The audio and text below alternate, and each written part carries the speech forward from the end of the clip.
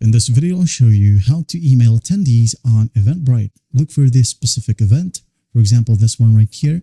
I'm just going to go ahead and click on the three dots to open the particular event's dashboard. All right, hit on edit. Once done, just wait for the website to load. Now, once it loads, go ahead over to the left pane and click on Manage Attendees. All right, click on the drop down. Then you'll be able to see a list right here. Just go ahead and click on Emails to Attendees. All right, click on it. And again, wait for the website to load. Now, once it loads, as you can see here, the Email to Attendees tool should only be used to send your attendee service or transactional information about their coming event. All right, and as you can see here, by default, there will be an email here that you can just edit. For example, this one, reminder for birthday party. If you want to edit this one, just go ahead and click on Edit. If not, you can go ahead and create a new attendee email right here. But just for this example, I'm going to go ahead and click on Edit right here. All right. Now, once it loads, it will look like this. And as it states here, your attendees will also receive a reminder email prior to the event. Add important instructions or other useful information here to be included in the email.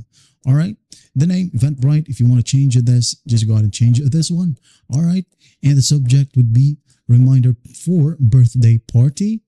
If you want to, you can go ahead and add in your specific text right here, like be on time, then message. Hi, I would like to inform you, like so and so forth. All right. Now, once you're done with that, you can go ahead and send a test email on your email address. All right. If you want to.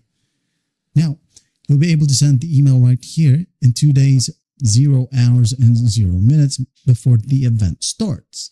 If you want to, you can lower this down to be 1 day before the event starts. Now just go ahead and send now. Click on it and we'll wait for the website to load.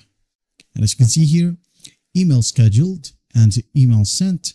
Click on email sent and you should be able to see the email that we just sent earlier.